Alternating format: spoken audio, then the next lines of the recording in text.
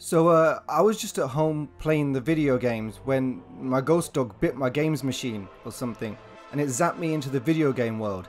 And now I'm stuck, going from game to game trying to complete them or whatever, until I finally find my way back home. This video is sponsored by a half-eaten sandwich. Please stay tuned to the end of the video for more details.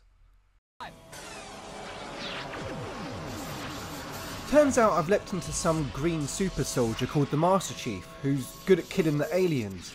It starts off with me being awoken from hypersleep, and I show there's no ill effects of the thawing process by jumping on my colleague's head and flashing my torch constantly in his face. Turns out we've been on the run from aliens, but they've caught up with us and all hell breaks loose when they board the ship and start shooting up my colleagues. Now I can't be allowing the aliens to be doing that, so I meet up with Captain Keyes, and he's in agreement that the aliens can't be doing that.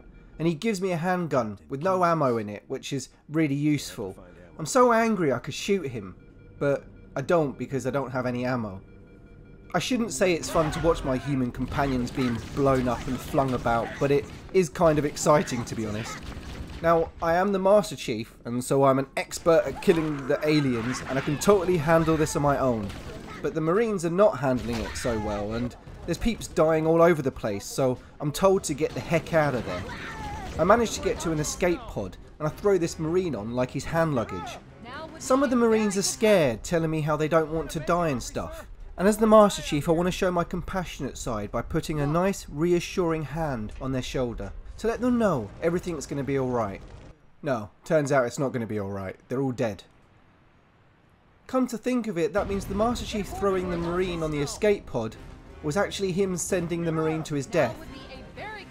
So having crash landed on this ring, I realise how pretty it is, but I don't get too much time to appreciate it as all the aliens want to kill me. Too bad I'm better at killing them as I go around saving all the Marines. And occasionally killing the Marines when they get in my way. I managed to rescue, well, most of the Marines, and then I'm tasked with having to rescue Captain Keyes. Always the same, isn't it? Your keys are never where you seem to have left them. I decided to go with the Marines all stealthy at night with a sniper rifle, but I soon messed that up and eventually have to loudly shoot my way through the aliens to board their ship. I board the Covenant ship and I let loose on everyone there, showing them that the Master Chief is not to be messed with. And despite being an alien killing legend, I can't seem to navigate my way around very well. Everything seems to look the same. The aliens try to further demoralise me by killing my Marine companions, but they seemingly underestimate how expendable the Marines are to me. I managed to rescue Captain Keyes though, who has a handy name tag in case you forget who he is.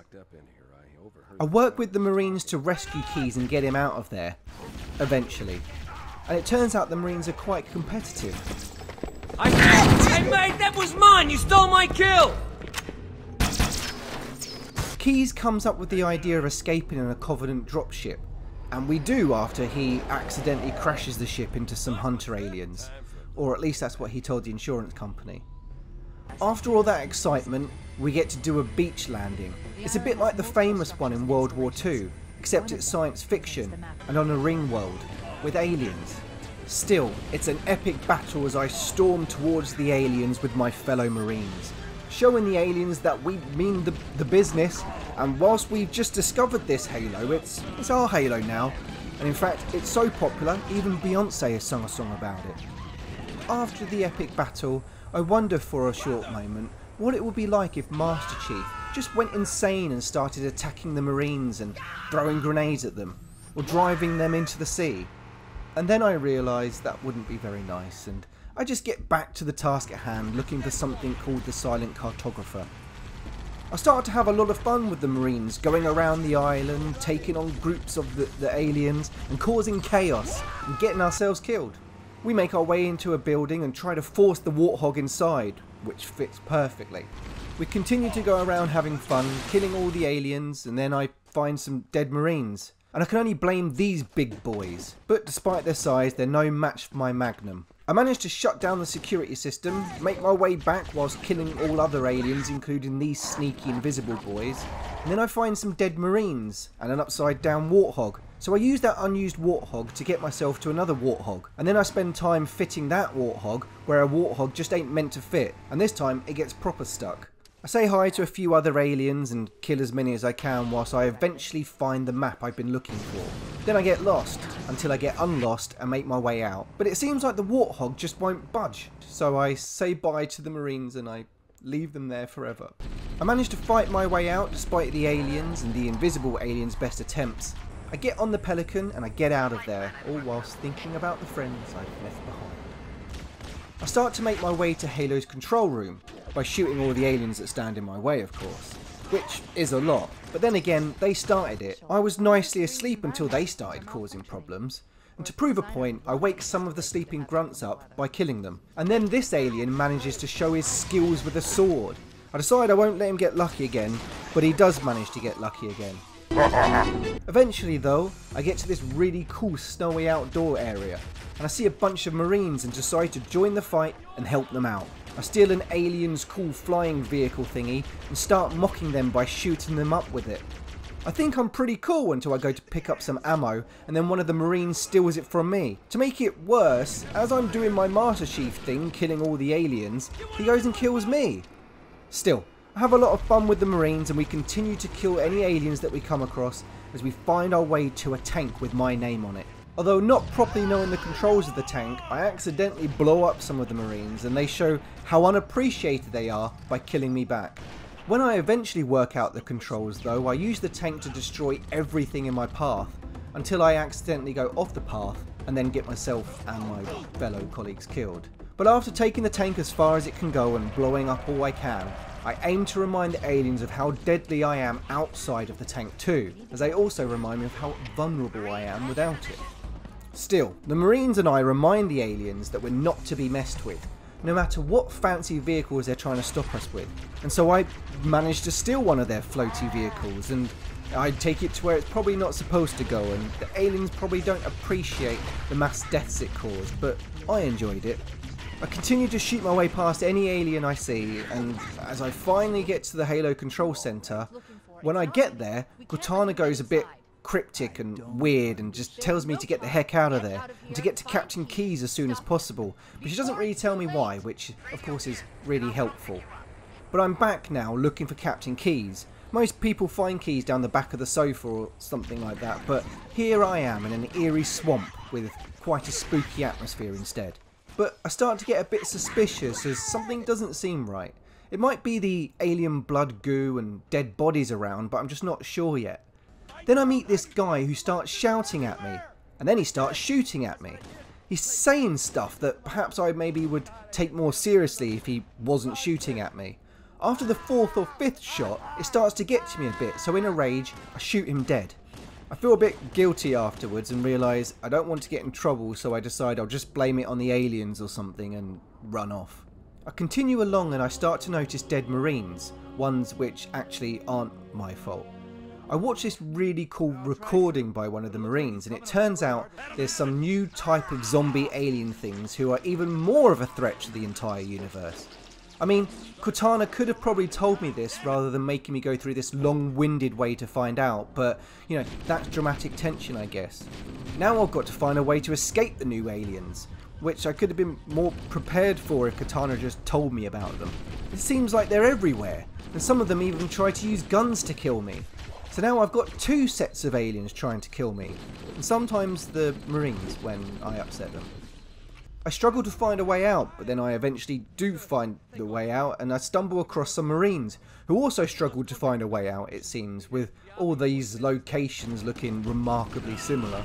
We make our way through the swamp and aliens are everywhere. Some of them even attach themselves to my colleagues. I'm scared of shooting them off just in case I accidentally kill the Marines. So I just let the aliens kill the Marines and then shoot the aliens after. The Marines still die, but I didn't kill them directly, so I don't feel as guilty. We then meet this little robot thingy. He calls himself 343 Guilty Spark or something, which is probably robot speak for little robot thing. He then tells me that these aliens are called the Flood, before he teleports me away to somewhere called the Library. I follow Guilty Spark whilst he says all this exposition stuff to me, and proceeds to give me a biological overview of how the Flood work, but I'm too busy being shot at and killed to take too much notice. But I think he said that they mutate the DNA of their hosts and basically become murderous zombie monster alien things. That seemed accurate. I do get some help from these Sentinel robots, but they only seem to help when they feel like it. I find out that the Guilty Spark is all about eliminating the Flood threat, which is good news to me. Eventually we manage to retrieve the Index, which is apparently what we've been looking for, which can be used to destroy the Flood. After being transported again, Cortana finally decides to turn up with exposition and explains how not only will activating Halo wipe out the Flood, but it will actually wipe out all life in the known universe. Purple AI and little robot thingy argue for a bit, but after mulling it over, I agree with Cortana that destroying all sentient life might be just a bit much, and so decide to betray Guilty Spark. Cortana and I hatch a plan to destroy Halo. So now I've got Guilty Spark and his Sentinels after me too. Cortana lets me know that if we destroy 3 generators, it won't actually be possible to activate Halo until they're fixed. The first one I managed to destroy really easy peasy. The other 2, well, they take a bit more effort. The second one requires a lot of visiting familiar places too. Still, I get to shoot aliens, and in fact, now I'm in a situation where I'm shooting aliens who are shooting other aliens, and everyone wants to kill me too. So what I usually try to do is sneak my way past whilst occasionally shooting or throwing a grenade to remind them that I'm there. And occasionally they remind me that they're there by blowing me up with rockets. By now all hell is breaking loose and I manage to blast my way, sneak my way or drive my way past all the chaos. I get to the second generator and boom, one final generator to get to, then find keys again and blow up our spaceship, destroy Halo and save the world. Easy. But it's not easy because the war between the original aliens and the new Flood aliens is heating up, as it seems like every other new Flood alien has a rocket launcher. Still, I managed to get to and destroy the last generator. Then luckily Cortana has found a magic way to teleport me, but it only works once apparently. Now it's time to find Captain Keyes again. We get a lock on Keyes, which sounds like a joke, but it isn't. Apparently he's in the alien ship, but when we get there there's a weak signal from Captain Keyes who seems to say to leave him or something. But he must forget, I'm the Master Chief. I'm the one who does all the killing of the aliens and being a hero, and it's what I'm good at. Not even death will stop me. I kill everything in my path to get to Keyes, but it turns out that all the killing on the way to him was pointless, because he's already dead. Still, I smash my fist through his skull to get his neuro thingy-majig, so we can blow up the spaceship, destroy Halo and save the worlds. I fight my way out of there as the war between the original aliens and this new Flood aliens continues. They fight each other, they fight me, and they fight over who should fight me. I manage to steal one of the alien flying vehicles and I'm off to fly to our spaceship. After doing some computery stuff to start the detonation process, the little robot thingy turns up and he stops the self-destruction sequence, so now we need to do more stuff to allow the explosions to happen. Thanks to my handy rocket launcher, I am able to blow up the stuff that is needed to make the Halo ring go boom, so that Halo can become Hey-No more. I managed to grab a Warthog and speed past all the aliens who are freaking out. It's really exciting as I ride to my rendezvous point, which is great until my ride out of there is compromised. So I have to get to another exit to get to another ship so I can get myself away. I continue to drive as fast as this little Warthog will go, as things continue to explode around me, and I think, wow, how cool does this look? I finally managed to get to the ship, but not before firing my rocket launcher one more time just for the heck of it. Eventually, everything is destroyed, which also means any of the Marines and humans left there as well. I mean, I could feel guilty about it, but I don't, and instead I say a cool line about how things are just getting started. And on that note, I leap to someone else. Wonder where I'm going next.